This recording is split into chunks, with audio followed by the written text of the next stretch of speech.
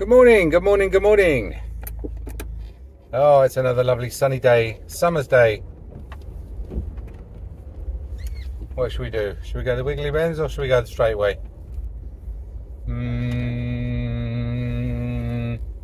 I'll go the Wiggly Bends. I must say I do prefer that route. Look at that. Can and a bottle. People throw stuff out the windows. Did you see that video I made the other day of people throwing stuff out the windows? People just throw stuff out the windows.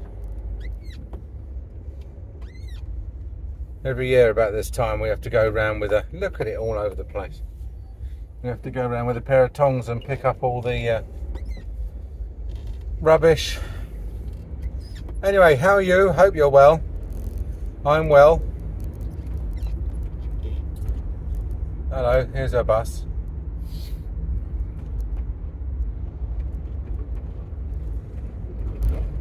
So today, we've got quite a bit to talk about today, really. And, you know, I don't know, I shall probably summarise it under the heading of NHS workforce policy or something. But in fact, which makes it sound really dry and dull and boring, but in fact, it's your money, how much you earn, you know, your job opportunities, your terms and conditions. And the General Dental Practitioners Association was founded in 1954 to fight for the terms and conditions of dentists working in general practice, just to give you a bit of background, because they felt that the British Dental Association, which at the time was comprised almost wholly of academics. You see the Microlite above? They've just had a Microlite competition over at Manston. Not Microlite, you know, a gyro motor, whatever it's called. I think they're called auto wings or something in the CAA jargon. Anyway, they've been all over the place like blue bottles. I think today's the last day, or they're all going home today or something. So yeah, so GDPA, you know, decided that the BDA wasn't pushing hard enough on terms and conditions. So they were set up ready to negotiate on pay terms and conditions. And initially they did quite well, you know, because there was a general feeling in the dentists who were, you know, in the health service for about less than 10 years at that point that oh, this would be some massive great lorry trying to squeeze through. You know, if I was Prime Minister, the one thing I'd do is at the entrance to every small road, I'd put a set of cast iron bollards that dictated the maximum width of the vehicle that could go down those roads, and that would free the traffic up so much, because the large lorries would have to choose routes that were only suited to large lorries and not rely on the goodwill of other motorists to stop and bury themselves in hedges or back up half a mile to let them through. You know, there's a lot of these lorries, they can only go down these roads if they're the only vehicle on the road, and of course they never are. So anyway, I digress.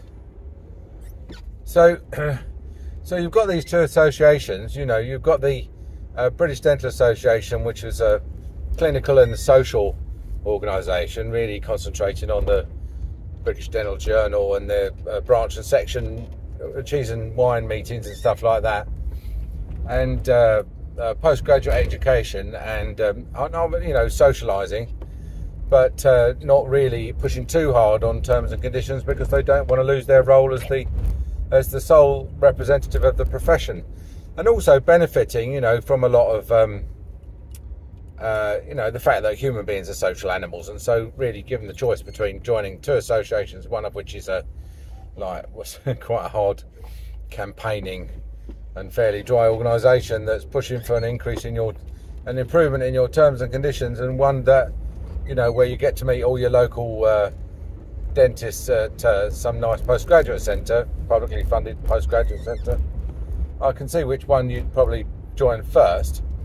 You know, plus you've got the Dean of the Dental School telling you on graduation, okay, boys and girls, now you've all graduated, first thing you've got to do is join the British Dental Association. And what with the British Dental Association having a sort of a clamp on vocational training, and, you know, to the extent that all the vocational trainees are told that they had to attend the British Dental Association exhibition and meeting, etc., etc. So anyway, but that's, as I say, it's all water under the bridge, because the GDPR, you know, collapsed mainly when the dentistry went substantially into the private sector, and therefore, to a certain extent, there was no need for it, you know, because market forces took over, and dentists now are earning, you know, for the most part, what they choose to earn or decide to earn, because they've got a choice. You know, the market is fragmented, and there's a space for everyone. Whether or not people choose the right space is another thing, but there's certainly space for everybody if they, you know, once they realise that they can make a choice. So, sorry, I'm just looking at that bloke. He's got a mower very similar to mine, except he's parked it outside, which is a mistake in my opinion. It goes rusty very quickly if it's parked outside. So, well, what was I saying? Oh yes. So, what's happened is the NHS have brought out a new workforce strategy. Now, this is absolutely the playbook, the government playbook of getting into conflict with your workforce. Now, the economic background is that the doctors are going on strike. And they're called the junior doctors, but basically that junior doctor just means every doctor below a consultant. So basically, junior doctors are the doctors. So the doctors are going on strike, and because they want something like a 6% pay rise, which is well below the 8.1% inflation rate. So it's a pay cut, really. They want what they've said is we'll be happy with a small pay cut, and the government said no, that's not good enough. We want you to have a large pay cut. So they've gone on strike. You know, I don't know who can blame them. So and that's measuring inflation the government way. I mean, if you was to measure inflation honestly, probably be near 16%. Certainly is in food, you know, where you can at least get close to the real figures. So, you know, but the government's got no option. They've got to let inflation run riot. They can't afford to bring inflation under control because of the amount of debt that they borrowed. They need to decrease the purchasing power of the currency to the point where, you know, the people who they owe billions of pounds to are not really going to be able to buy anything with what they pay back. So the government's got it. The government is now saying it's not going to honour the review bodies. Now, they went through a period. They've been through 3 distinct periods with the review bodies. They've been through the period with the review bodies where the profession was unhappy with the fact that the government didn't accept the review bodies. Because it put them in double jeopardy, because the review bodies reduced their pay, and then the government, in implementing the recommendations of the review bodies, reduced the recommendation again. So the professions were really unhappy with that. And then they went through a period where the review bodies looked like that they were going to come in with underinflation pay rises. And the government then said, oh yes, well, we'll definitely implement those. If the review bodies are going to come in with underinflation pay rises, then, you know, that's we're happy with that, you know, because they're rambling on about the wage price spiral, which doesn't exist. And then what happens when they realise they can't even afford what the review bodies recommend in the 6% against the 8.1% inflation? They've now said no. Well, we're not going to we're not going to accept the review body recommendations. You know, so we're just not going to. So all of a sudden, the review body, they went through a period of saying, oh, the review body is cast iron, copper bottomed, independent. They always say the independent review body, the independent review body. That is, you know, that is the benchmark, the standard, and we accept that they, you know, plus we reserve the right to meddle in implementing it. But they are the British standard kite mark for pay awards, and now they've had to do a complete 180 and say that the review bodies actually, you know, just, well, what are they really, you know? They just make a recommendation. But we've decided that we're not going to take any notice of them anymore.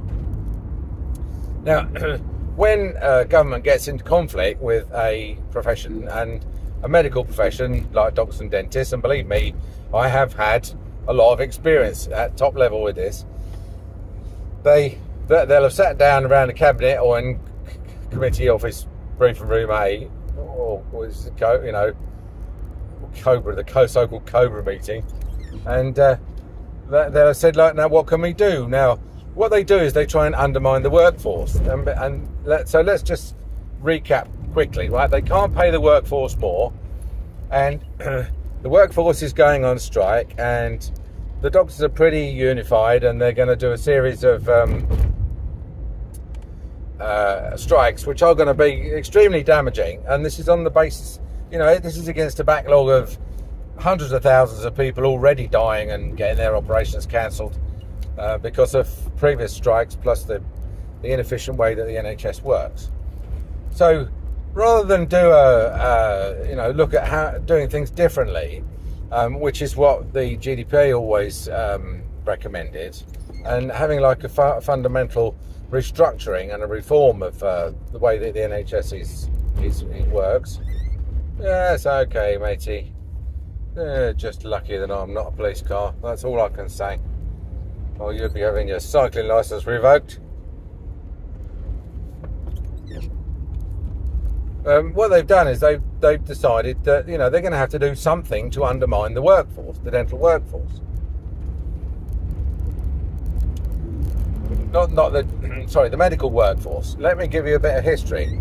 When the dentists went on strike, which was in about 1992, if I remember correctly, around then, the Department of Health fought back. Now, you would not expect, if your receptionist said that she was thinking of leaving and working for someone else because the pay was rubbish, you wouldn't, you might do, I don't know, if you live in London or somewhere, you might say, well, there's plenty more receptionists where you came from. Except that, if you've trained them up properly and they've got a lot of experience and know your patients, there actually aren't that many receptionists that could replace her without, a considerable impact to your business. So, but that's the government's preferred option, is to treat the workforce as a resource. And therefore, the classic phrase from the review body documents was always recruitment, retention and motivation. Those are the three areas they looked at. Are enough people joining the profession? When they join the profession and they're trained up, are they staying in the profession? And once they stay in the profession, are they motivated to do the job? And it didn't matter whether the workforce was, we argued that dentists were not being recruited. They were leaving to go into the private sector. And so the NHS had trouble recruiting. But they would say, no, well, we're not worried about... Then they always tip the playing field slightly and say, well, we're not worried about whether or not you're recruiting enough to replace what's there. We just want to know whether you're recruiting enough to do the job that needs to be done. Are you retaining enough dentists to do the job that needs to be done? Are they motivated enough just to do the job that needs to be done? And every year, the job that needed to be done shrank and shrank and shrank to make the figures add up. Well, when dentists went on strike, what happened was the government then decided that they were going to undermine the dental workforce. And the only way they know how to do this is to dilute the numbers. And by dilute the numbers, I mean flood the job market with more of the type of worker that is proving to be expensive and difficult to recruit. So the idea is let's undermine the doctors by flooding the market with doctors. And in the dentist case, they decided to recruit dentists from a few areas. One at the time was the European Union. And I remember going across and, taking part in a recruitment drive for a private company in Romania to recruit Romanian dentists to come and work in the UK because there was such a shortage. But the government's approach was to refuse to let people retire. So normally if people wanted to retire early, say at 50 or something, it would go through on the nod. But for a while they said, no, you can't retire early. We can't afford to lose you from the workforce. So they were turned down, the applications. And then secondly, they tried to get a lot more people to come and work from abroad. And then thirdly, they tried to get people who'd left the workforce to come back in. And these are people like women who'd had a couple of children and who were still, obviously qualified but not registered. And they said, why don't you come back part-time, and the whole idea was that all of this is going to add up to a massive increase in the workforce, and as a result,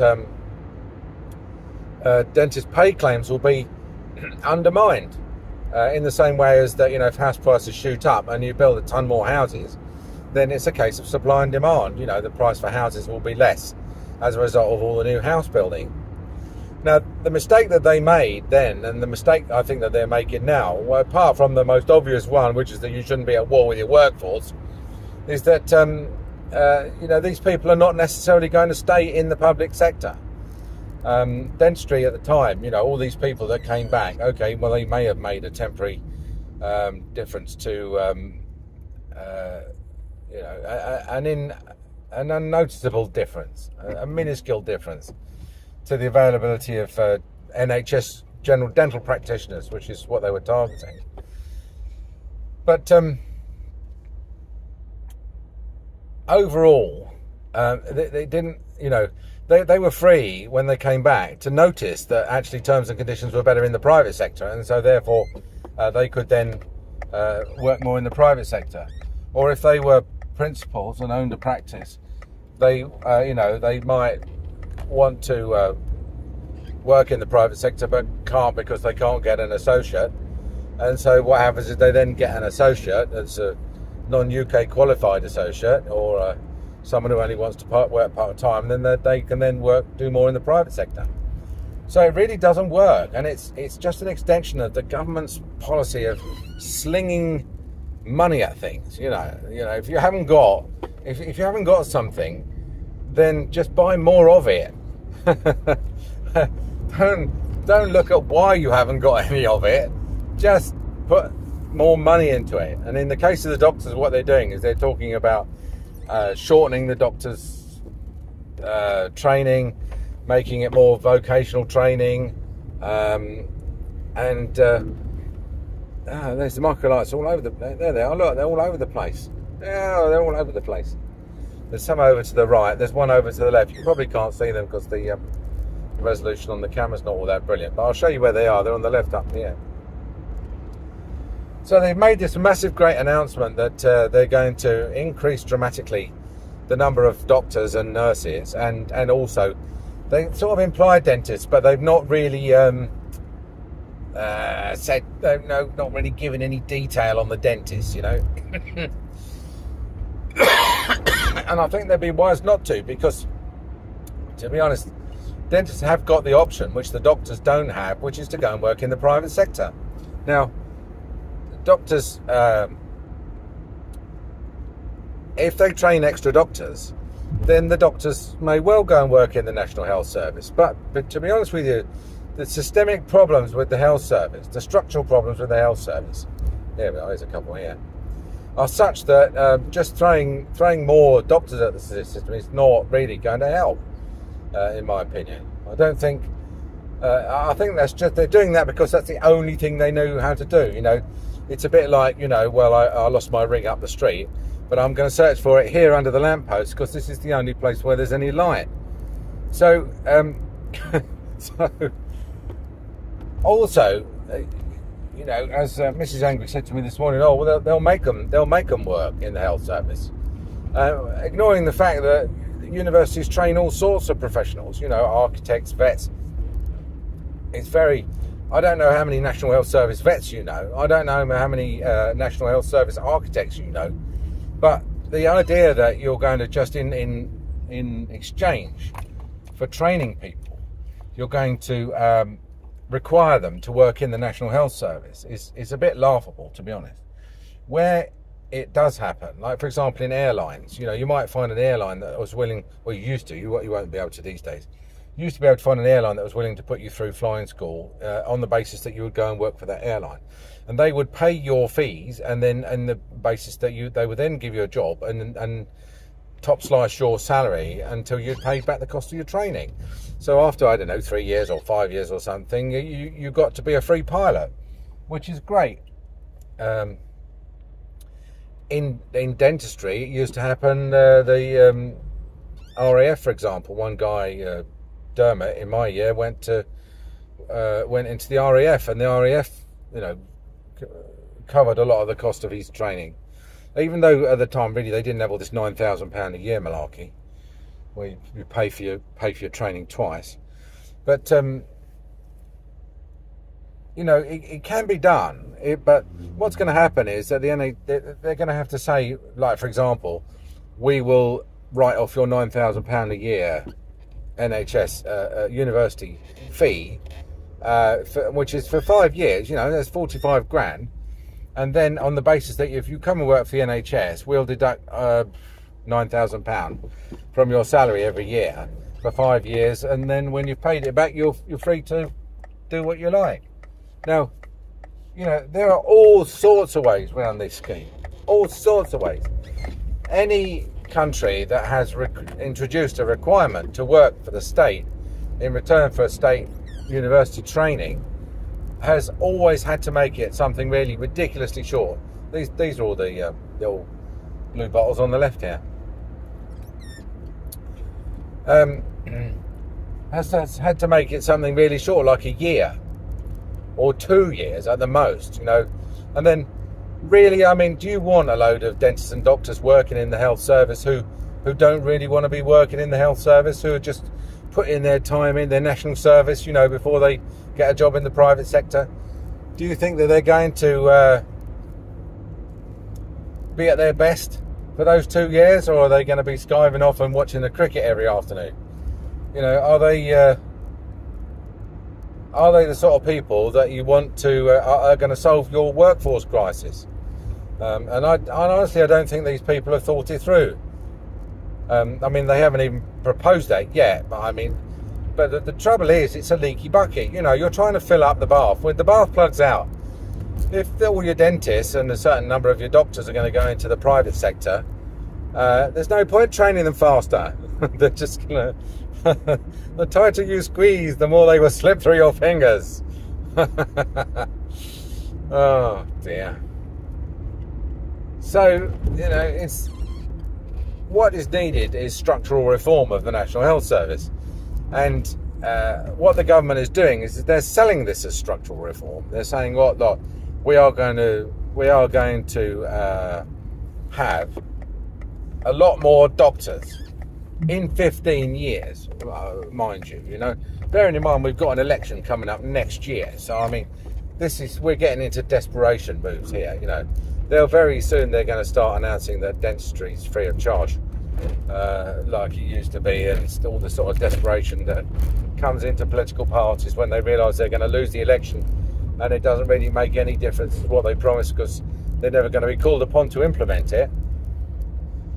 So it's a massive announcement of a big increase and a mythical and an imaginary increase in the workforce.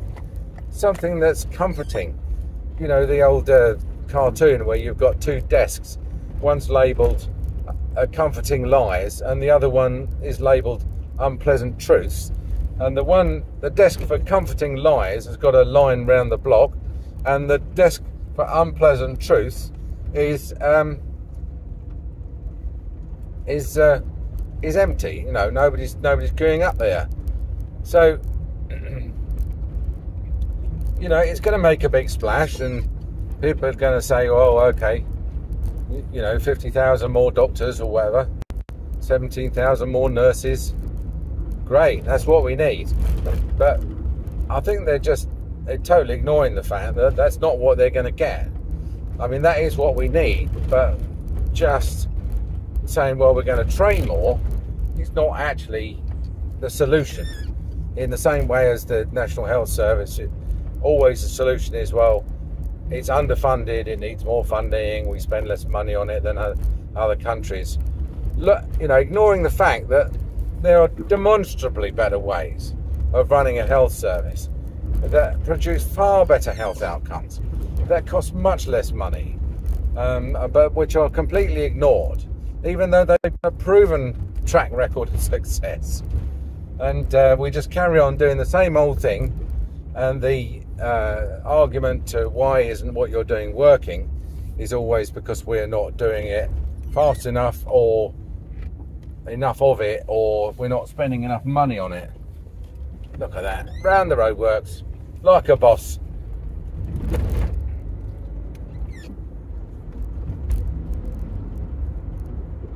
This is a good example. how to get on in life. Have a bit of now, so have a bit of this, you know. Don't sit back there in the roadworks. Find a little shortcut that, you know, do a bit of research. To fail to prepare is to prepare to fail. Oh, I knew you were coming around here. Because you're full of fencing. Because you're going on the building site.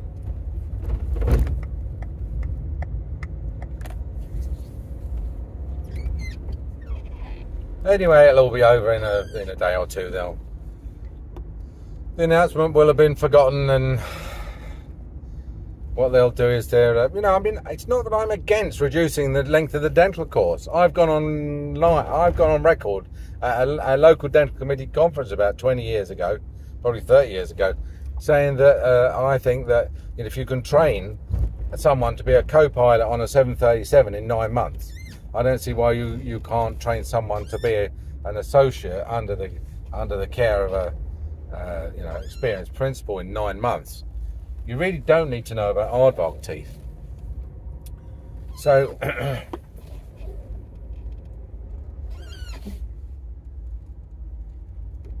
so yeah, good. I mean, if they're going to reduce the course, then that's great. If they're going to do more vocational training, then that's great. If they think that it's going to solve the problem of why you can't get an NHS dentist, they're wrong. Okay, nice to talk to you. Talk to you soon. Bye.